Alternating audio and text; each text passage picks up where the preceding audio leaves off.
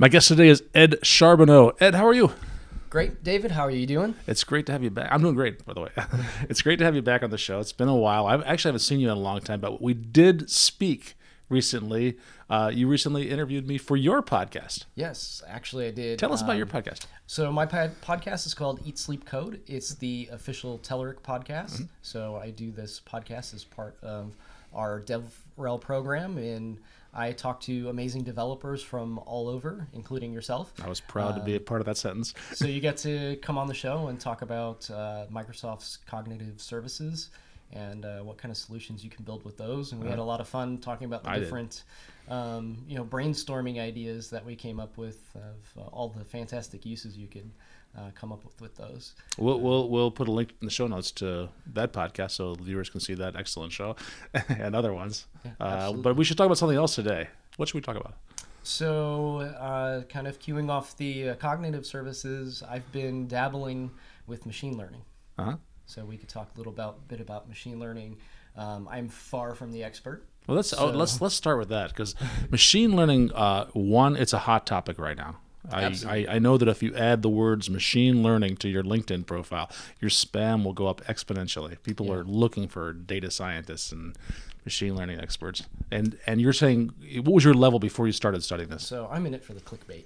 The clickbait. I'm just kidding. So my level going in is I'm just really interested as a geek to find out what I'm capable of doing as a developer who knows absolutely nothing about machine learning but understands full stack web development. So you're an experienced developer with no experience at all. It's machine learning, and one day you said, you know what, I'm going to tackle this thing. Mm-hmm. Yeah, because I can see it being used in so many things that I'm already using day to day.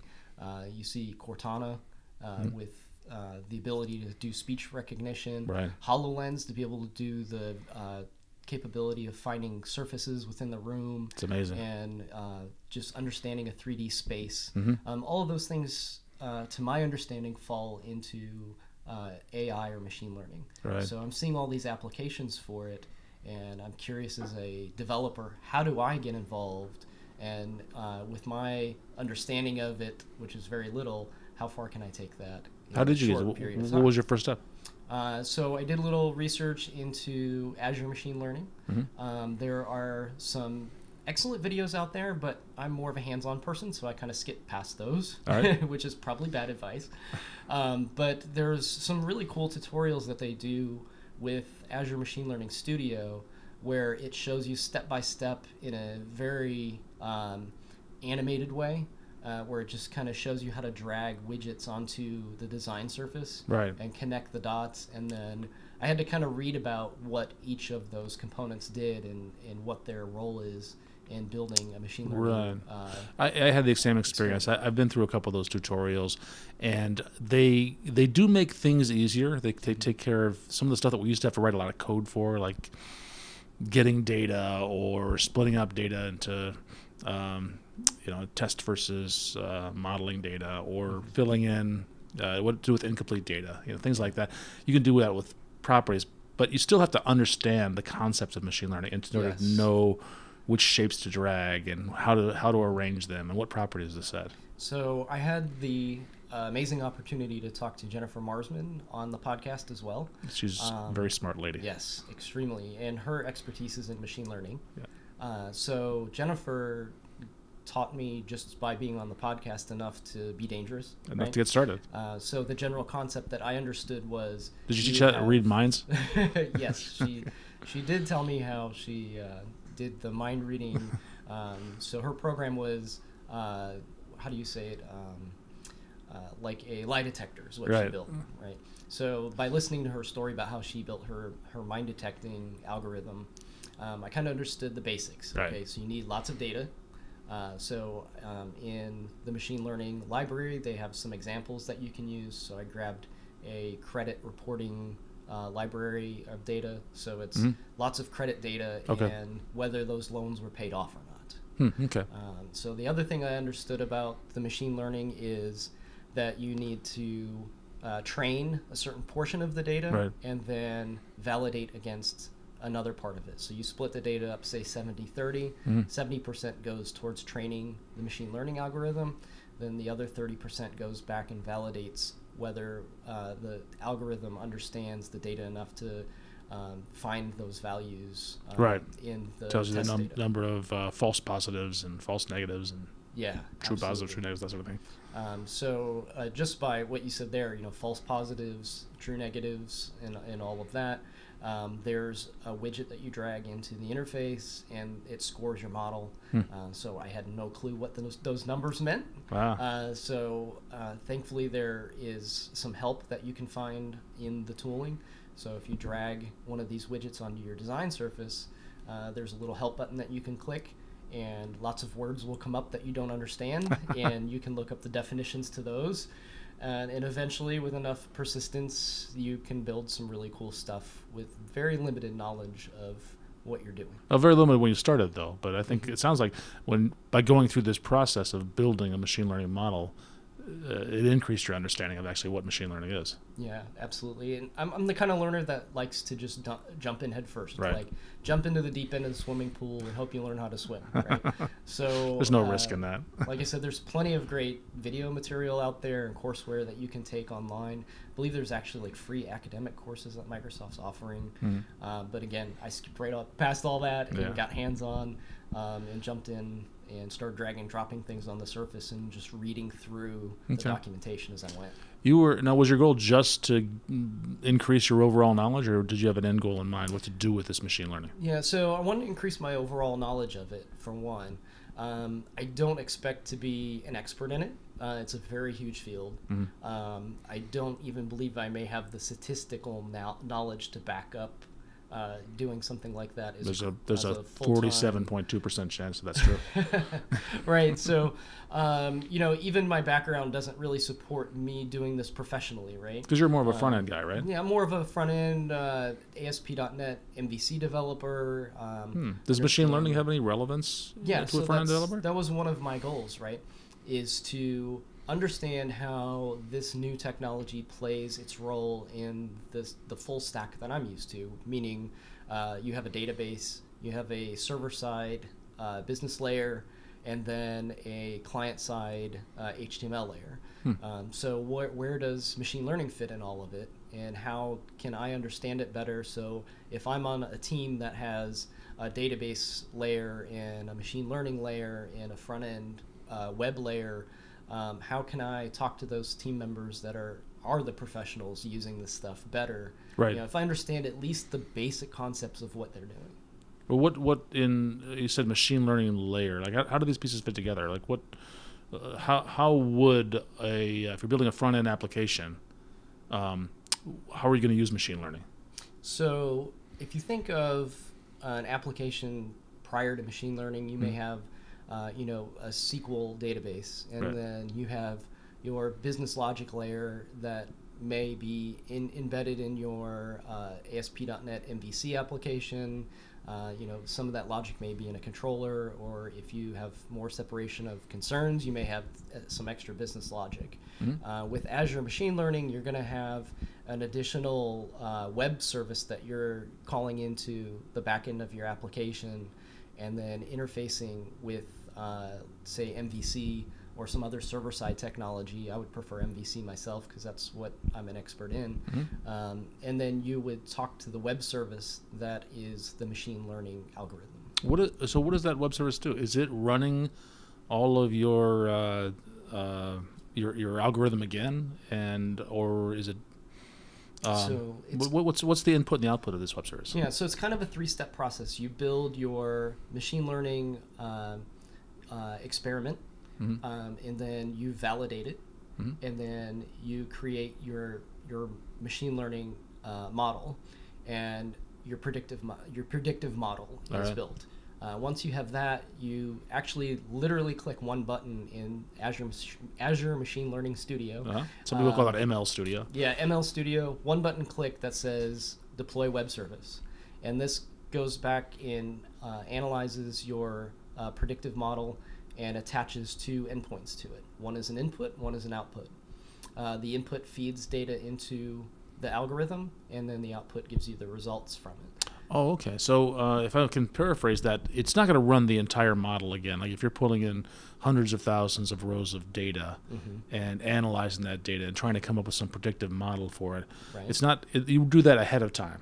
Basically, you do that once, and then click the button. Now you have a web service, and it knows what that resulting algorithm is, what that predictive model is, which would run a lot quicker because it doesn't have to crunch through a lot of data. Yeah, you just put it an input, essentially one row of data.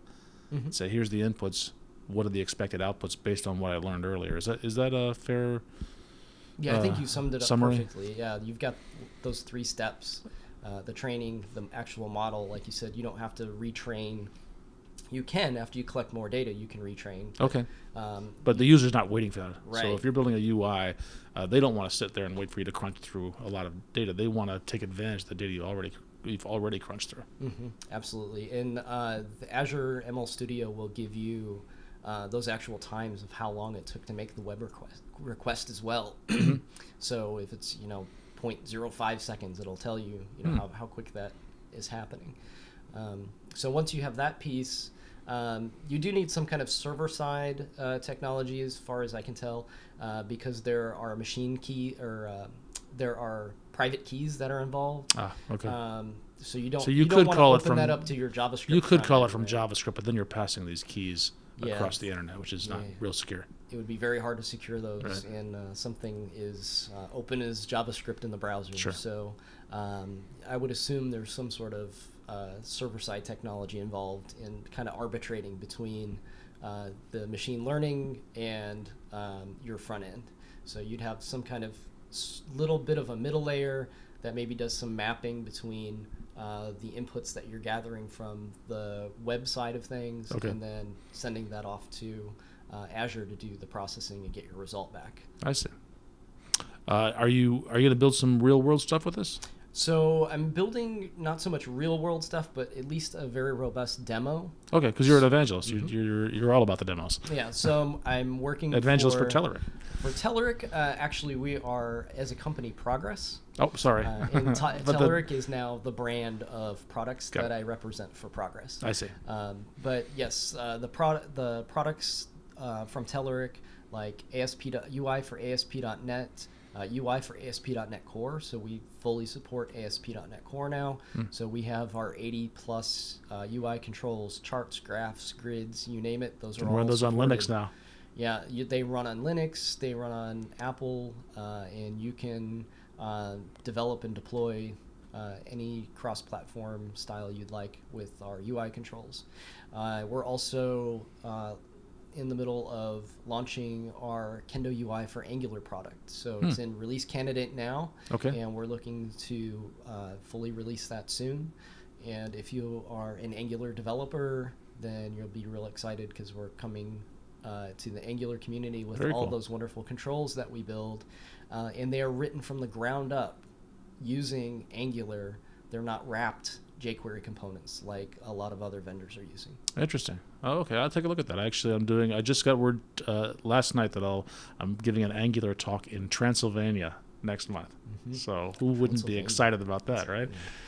So my end goal to all of this is, for the learning part on my own, just to understand it, but the project that I'll build will give me fuel to write lots of articles about this, and I plan on starting with some basics about the machine learning, and then once the demo is built, then I can front end it with all kinds of cool stuff, right? I can build a UI for ASP.NET Core application and show people how to use some of our really cool drop-down components and stuff. So it's a credit scoring app that I'm writing. Okay. So you can imagine, you open your bank account and you have some extra inputs that you enter on top of your account, and it tells you whether you're pre-approved for a loan or not based on the data you provided and the data it has about your account. Oh, that's so that's the predictive analysis that you're doing. The data you got had information about, I don't know, salary and employment history and neighborhoods and credit history,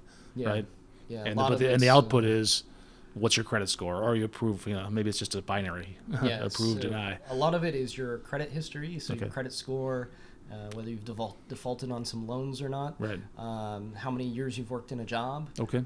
So some of these things may be manual inputs. Some of them may be something that you would, just using our imagination, get from a credit bureau as a Sure. web service, Mm-hmm. and then put that in a user interface, and we can show nice charts and graphs on this is your credit score and whether that's good or bad. Using Kindle Oh, there you go. UI. Now you're the full stack. Now you've tied together the front end, nice visualizations, Absolutely. input, output, with this relatively complex back end to do machine learning and predictive analysis. Yeah. And we are fortunate enough at Telerik to have UIs for Xamarin. We have Native Script, which is another way of building cross-platform. Yeah, that's iOS and your Android own applications. toolkit for that, right? Mhm.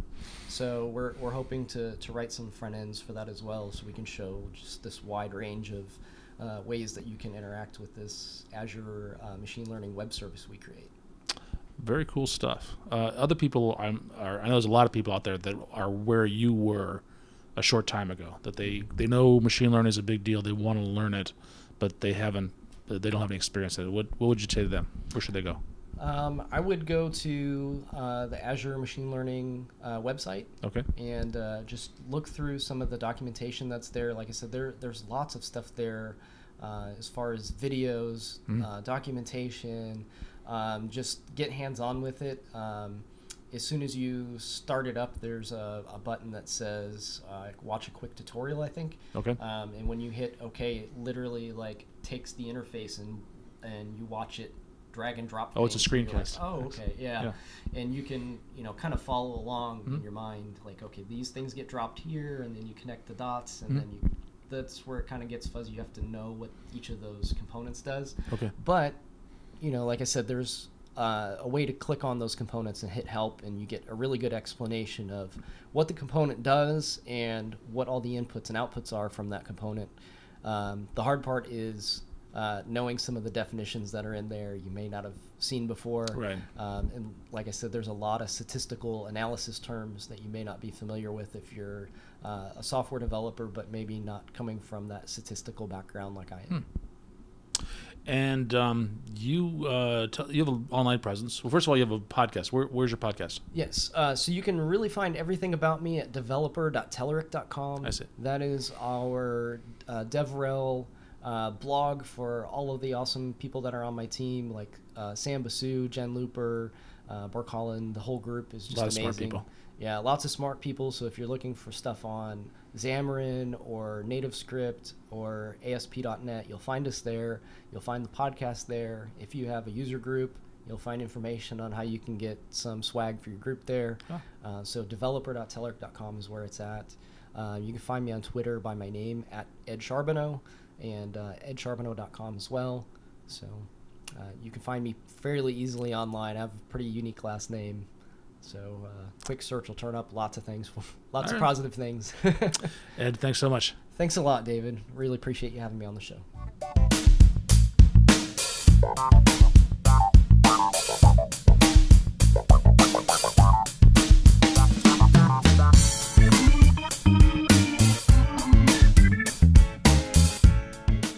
So I talked a lot about machine learning on the show, and hopefully that technology hasn't made your friends and you just don't know it yet. So they could be a bot existing in the cloud somewhere. Maybe you are too, and we're all just part of a big machine learning algorithm.